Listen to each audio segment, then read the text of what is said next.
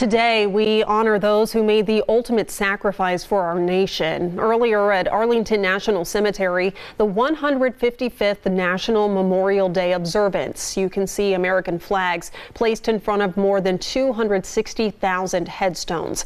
The National Veterans Memorial and Museum here concluded its Memorial Day weekend festivities with a Remembrance Ceremony earlier today. NBC4's Joe Collins was at that event, and he shares the many emotions felt on this day of remembrance. One of the things that stood out during the ceremony was a number, 1.3 million, that refers to the amount of Americans that have died defending the country over its history. And it is that 1.3 million that people celebrate today on Memorial Day. A day of patriotism. It's a great day to be a veteran, and it's a great day to be in Columbus, and it's a great day to be with you. But Memorial Day is not really a great day. It's an important day.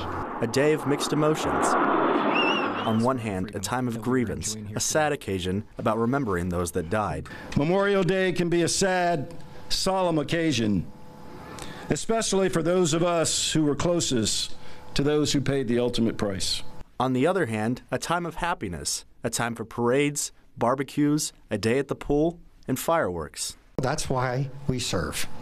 We serve to give the freedom for Americans to fully and thoroughly enjoy their lives with each other.